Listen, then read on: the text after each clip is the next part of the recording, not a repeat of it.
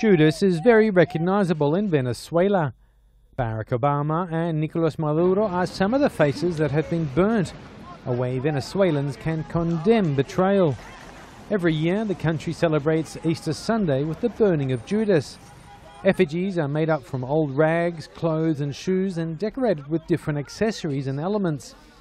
They represent personalities considered to be a threat to society, and they're hung or burnt in public places as punishment for their actions. Each neighborhood has their own Judas. In Plaza Bolivar, Obama was the protagonist. Manuel Araujo explains why the US president, as well as opposition leaders such as Leopoldo López, Enrique Capriles and Antonio Ledezma, were targeted.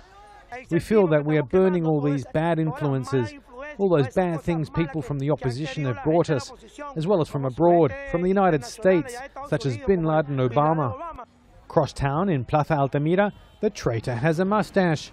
Nicolas Maduro and other Chavistas have gone up in flames for the oppression felt by those opposing the government.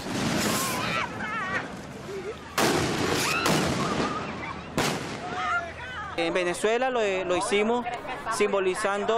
Venezuela, we do this to symbolize what the Venezuela regime has taken from us. The destruction of Venezuela and the violation of human rights.